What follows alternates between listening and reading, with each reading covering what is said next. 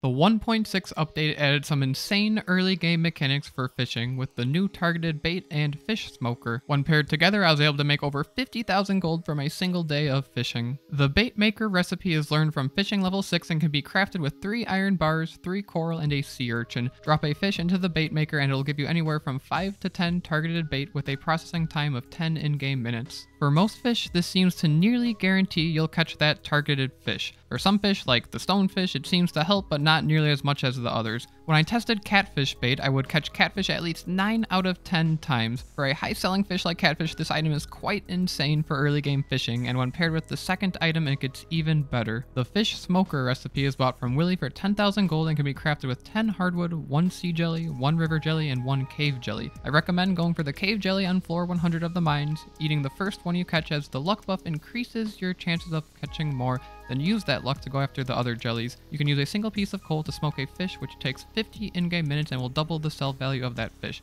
That's right, I said double. This means a gold star catfish with the angler perk will sell for 900 gold a piece. This is insane for a min-max run that doesn't use legacy RNG, as fishing early game is now more powerful than ever. There's a bit of preparation required, reaching fishing level 10 and earning a bit of money, but once the bait maker is obtained, you can turn some catfish into catfish bait and fish for an entire rainy day and gain nearly 50 catfish from a single day of fishing. I was able to make over 50,000 gold on day 15 of spring, which allowed me to buy the vault and visit the new desert festival during the first month of the game. After unlocking the desert, it's likely skull cavern dives are still the best way to make money for starfruit seeds, but fishing early game has never been as powerful as it is now with the 1.6 update.